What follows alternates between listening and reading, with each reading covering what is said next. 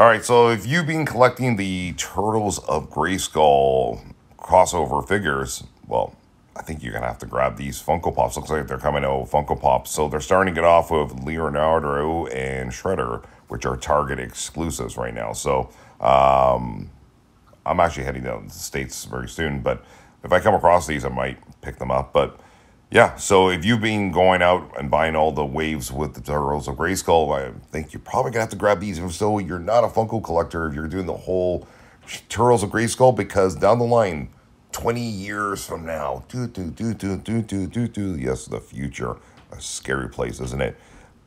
You'll look back and be like, yes, you know, Sammy was right. It was good for me to collect everything, including the Funko Pops with the Turtles of Grayskull, and I'm looking at them on display right now. So anyways, links to both figures at Target are in the description of the video. So if you have access to Target, fantastic. If you are not a citizen of the United States of America and do not have a P.O. box, then you will have to go through other vendors to pick it up.